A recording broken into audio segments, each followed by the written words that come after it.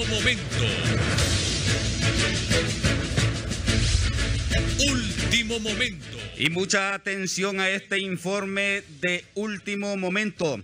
Mucha atención a este informe de último momento, pueblo hondureño, porque como regalo de Año Nuevo y fin de año, las autoridades de la Comisión Reguladora de Energía Eléctrica anuncian un incremento en la tarifa. Mucha atención a este informe de último momento.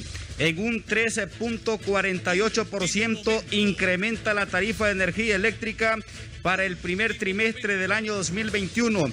En estos momentos, luego de finalizar una reunión por parte de los comisionados de la Comisión Reguladora de Energía Eléctrica y luego de hacer exhaustivo revisión al proceso del decaimiento económico del Producto Interno Bruto, informes del Banco Central de Honduras han tomado la determinación que la energía eléctrica incrementa en un 3.48% la tarifa promedio para el primer trimestre del año 2021.